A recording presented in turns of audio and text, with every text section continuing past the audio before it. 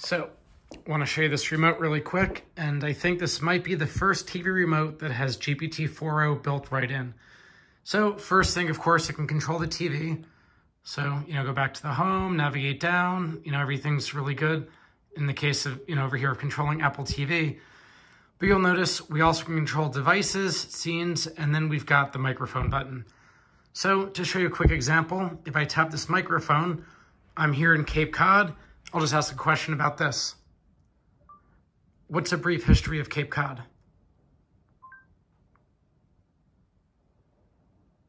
Certainly. Here's a concise snapshot of Cape Cod's history. 1602, British explorer Bartholomew Gosnold names the Cape Cod due to the abundance of codfish. 1620, the Pilgrims land at Provincetown Harbor before eventually settling in Plymouth. 18th and 19th centuries, Cape Cod becomes a major center for fishing, whaling, and salt production. 1940s, 1950s, the area gains popularity as a tourist destination, aided by improved transportation and infrastructure. 1961, John F. Kennedy establishes the Cape Cod National Seashore, preserving over 40 miles of beaches and dunes.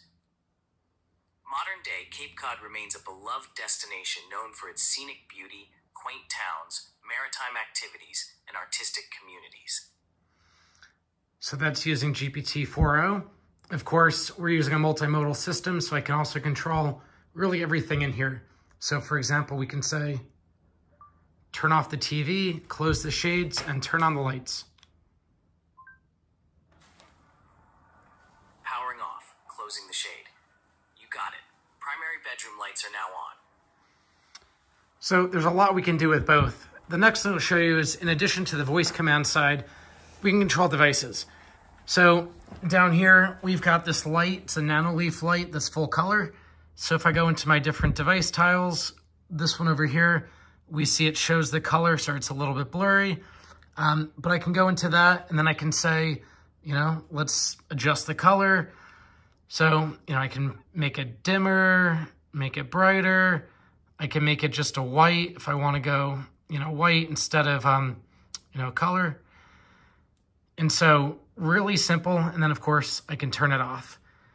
The next thing in here is we can also do a lot with music. So why don't we use GPT to get a music recommendation, and then I'll show you what the UI looks like. So why don't we start with, let's say maybe, what would be a good musical artist to listen to in Cape Cod on the beach?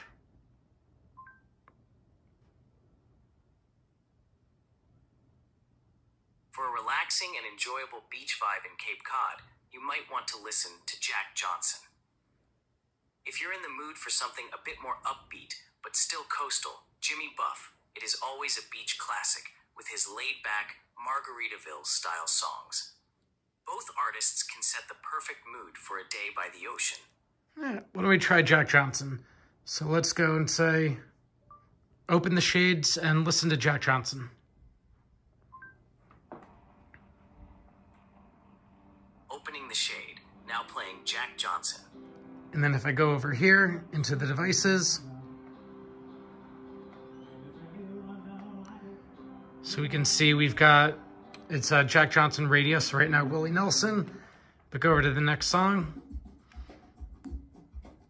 And so we've got, Jack Johnson upside down playing. Very simple. I can crank it up, I can lower the volume, I can then pause it. So this remote gives me full control over my devices in my room, my home, and then of course I've got full GPT-4o capabilities. So maybe we'll just finish with one of these other, AI capabilities. Why don't we give it a question like, I don't know, I'm looking outside. We've got pretty crazy tides here. Why are the tides in Cape Cod so severe?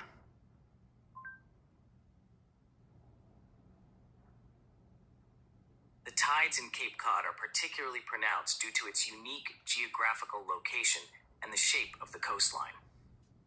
Here are a few reasons. Position of Cape Cod.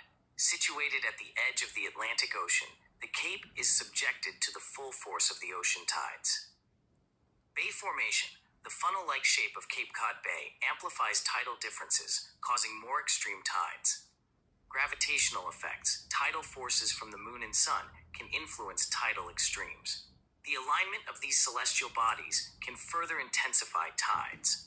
These factors combine to create the sizable tidal range experienced in Cape Cod, making it a fascinating spot for those interested in maritime phenomena. So there you have it. This might be the first remote that features GPT-4o, and I'm pretty excited about it.